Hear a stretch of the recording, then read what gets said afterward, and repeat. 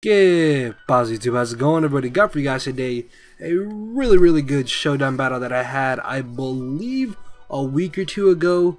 So make sure to stick around for this one, guys, because it is very good. And of course, if you do enjoy the video, then make sure to hit the like button, guys. The support is greatly appreciated. Plus, a like can always help a video get out to new people who may not know of the channel. And before I get into team preview, I don't exactly know when this will be going up, but if you guys missed my update video, I would really appreciate it if you guys want to go check that out, which this might actually be uploaded the day after the update video, but if it's not, then check out my previous upload before this one, just because I don't really know how things are going to go after I record this. I'm just hoping for the best, really. But yeah, definitely check out the update video, and if there's another video before this, check that out, then come back to this one. So let's take a look at team preview. This, I believe, was like the second team I made when I just kind of started getting back into NU. As you can see, it is pretty bulky.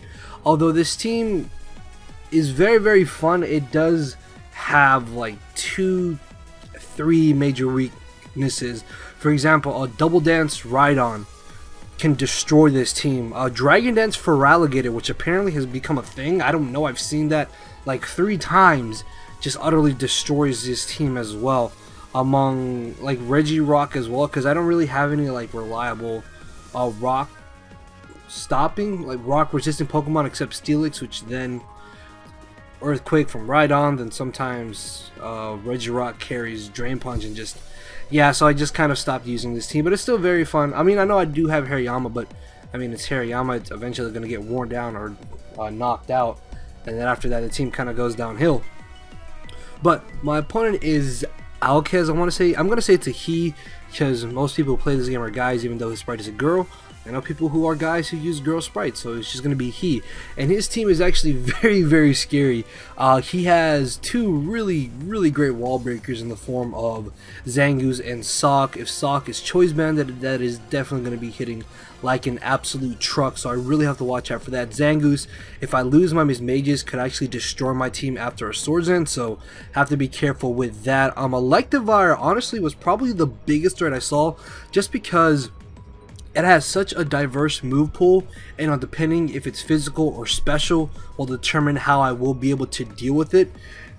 And it's just an all-around giant threat because it can punch holes through all of my team, so I really have to watch out for that. Then he has Dragology, which I'm thinking is probably going to be defensive looking at his team, so I don't want to allow him to get up T-Spike, so I have to keep Zatoot and Garbodor around. If it is for some reason Choice Specs, that could be a bit of a problem with the proper prediction, so definitely going to have to watch out for that. Vivian, as long as they keep Steelix around, Vivian should honestly not be a problem whatsoever. And then finally off, you have Sandslash, which it's a Sandslash. I don't really know what else to say about it. I don't think it's going to be an issue. But yeah, with that being said, guys, let's get into the battle. So he's going to be leading off with Sandslash, as I'm going to be leading off with my Miss Mages. Sorry about that. So right off the bat, I go for the taunt as he goes for the knockoff. So hopefully you didn't forget how I said, well, this is a Sandslash. This thing is not a problem. It's just going to sit there. Just take hits. It's not going to be dealing damage. Oh boy, was I absolutely wrong. Because you're going to see that this Sandslash is a major pain in my side. And turn 1, they went for taunt, because I was like, okay, he may go for Stealth Rocks, thinking I won't switch directly into Zatoot. But I forgot that Sandslash typically carry knockoff, because everything in this gen learns knockoff, let's be honest. Plus, it's a pretty nice coverage move for Sandslash, so I was staying go for taunt thinking, okay, he's gonna rocks. Ah, boy, was I wrong. And because I need to keep Miss Mages to keep a Zangoose in check, because I do have Foul Play on this Miss Mages. It's a defensive Miss Mages that I've been trying out. That's really fun. I do enjoy it. I should have just either gone for the Shadow Ball or just gone for the Will-O-Wisp, and this Sandslash would have no longer been a problem whatsoever. So after knockoffing, I believe I just stand and go for the Will-O-Wisp, thinking that he is going to want to switch out. As he does switch into the Dragology, I'm going to stand just hoping that he doesn't go for later T-Spikes. No, sorry, I guess it's later. My bad, my fault. I switch into my Zatoot as he Sludge Bombs, knowing that I have to keep his Mages around. Sorry about that, guys. I did watch this battle twice, and that still escaped my mind. So I go for the Calm Mind after he Sludge Bombs, and it turns out that he has Draco Meteor, which I'm going to be able to live thanks to the Calm Mind. And judging from that damage, I'm definitely thinking this thing is max special attack, and seeing that he has no block, sludge, or leftovers, he most likely is going to be Assault Vested, just because Dragology don't typically carry Draco Meteor unless they are either Spexed or Assault Vest. So he Dragon Tails me into my Audino, as I believe I switch on to my Xatu as he brings in the Sand Slash. I then just go for the Side Shock, just gauging to see how much damage it would do.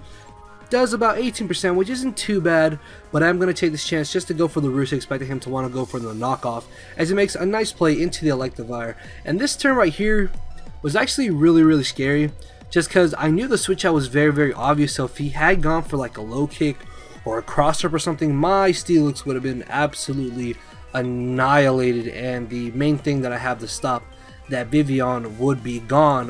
Luckily for me, he just goes for the Thunder Punch, and he has Thunder Punch over Wild Charge for some reason, and now I know that he most likely is physical. So seeing as he switches out this turn, I'm thinking, okay, maybe he is choiced in some way, because normally from what I remember, Electivire carried low kick or cross chop, so he could have definitely gone for those. Then again, he probably switched out because he knew I had Sturdy, so I guess that wasn't too bad of a play. But then I switch into my Hariyama thinking that he would go for like a Fire Punch or something, as he switches out into the Sand Slash, and then I switch out into my Xatu thinking that he would go for the Sleep Powder with his Vivian, and we're just back to previous when it's Sand Slash against Xatu. So I'm going to take this opportunity just to go for the Calm Mind, expecting him to not want to switch directly into Electivire or Zangoose, as he actually brings in the Dragology. I'm going to be able to knock that out, which is actually really good for me, because now my Garbodor will be able to get up a layer of Toxic Spike. So this turn thinking, okay, he's probably going to go for a low kick or a cross chop, I'm going to switch into my Garbodor. He actually goes for the Thunder Punch, and judging from the damage, I'm thinking that he's definitely banded, because that did way too much damage. As I go for one layer of T-Spikes, I'm going to switch into my Mages thinking, okay, he's going to Rapid Spin, right? No, another foolish play on my part as I lose my Mismagius.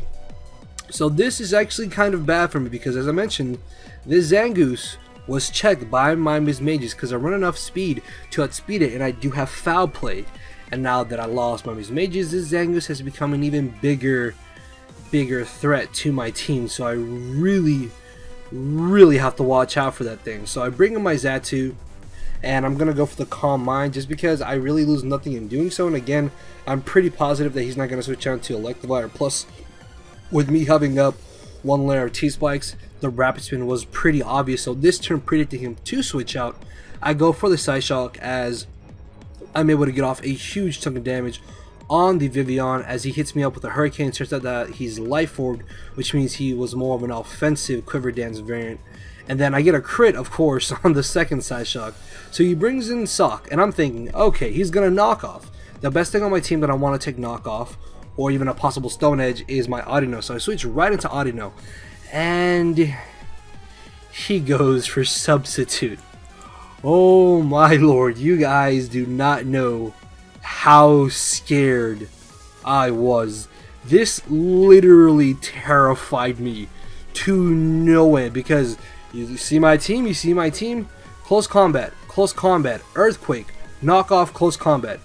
This thing sweeps through my entire team if he has Earthquake. And at this point, I'm like, I lost. I can't do anything against this Sock behind a Substitute. And just, I thought it'd be banded. No, Sub Life Orb. So I switches to my Garbodor as he just goes for the knockoff. He does get the Rocky Helmet, which I guess is kind of good. And this is where, oh my god. Oh, I was so thankful, because it turns out that he does not have the Earthquake, and then I go for a layer of T-Spikes thinking, oh, he's gonna knock me out anyways. That was really foolish of me, because I should have definitely just gone for the Drain Punch, seeing as I most likely would have been able to break his sub and then fake out with my Hariyama to finish him off.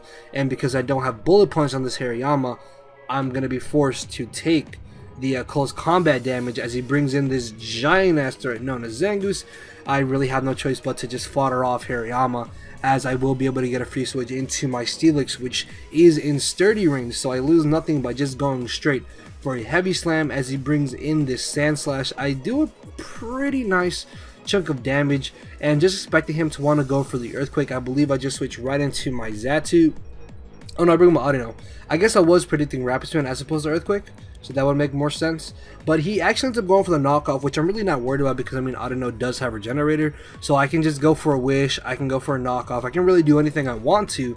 And ultimately, I decided to go for the Wish, and because I still have Steelix in sturdy range, on the off chance that he did close combat, I was hoping that I would be able to be brought back up to sturdy range with the Wish, but it turns out that he goes for Sword Dance and then goes for the Fire Punch, as my Earthquake will bring him down to the point where Toxic will be able to knock him out. So his biggest threat was taken down by my Steelix, which is really great for me. And right now, this battle is really looking to be in my favor, unless he pulls out some crazy double switches and crazy predictions with his banded Electivire. Then I really have nothing to worry about, as I'm just gonna go for the Wish after I believe he went for the Earthquake, and he ends up locking himself into low kick, so I just switch right into my Xatu, which of course does 4 times resist it, and I'm in a position where I can just go for a Side Shock, to be honest, or I could even go for the Roost, but actually double switch just on the slight off chance that he wasn't banded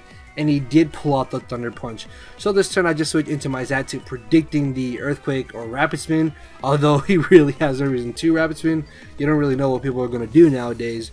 As he gets a crit with the knockoff, it doesn't really matter, seeing as his turn, I'm going to go for the Side Shock, predicting him to bring in Electivire, thinking that I would go for another Roost, and that basically seals the victory in my favor. So yeah, I did make some really bad and questionable plays. Luckily though, I was kind of able to recover and catch myself near the end and prevent Electivire from from Zangoose. I prevented Zangoose from absolutely destroying my team. And oh my, that Sock, Substitute Sock, oh my lord, if he had Earthquake, the match was over right then and there. Thankfully he had Ice Punch and not Earthquake, and my Garbodor was able to wear him down to the point where my Hariyama could just really be foddered off to it for him to get knocked out by the Life Orb recoil. But yeah, that was the game, guys. Hopefully y'all did enjoy. I definitely am gonna try out Substitute Life Orb Sock with Earthquake as opposed to Ice Punch, because Earthquake is great. Earthquake is great. If you guys did enjoy, then make sure to hit the like button, guys. The support is greatly appreciated. And with that being said, I will see you all tomorrow. So yeah, later everybody.